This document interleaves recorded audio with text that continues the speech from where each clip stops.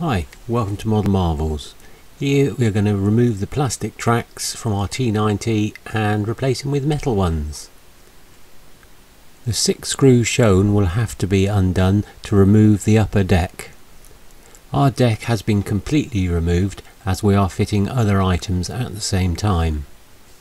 Undo the screw for the drive sprocket and the idler and simply slip them off along with the track. Here's the idler wheel removed. Don't forget the drive sprocket has a washer which you will need to keep and reuse. The T90 has this great little tensioning device. It simply unscrews, pulls out, which allows you to move it and push it back in, do it up in a slightly different position to tension your tracks.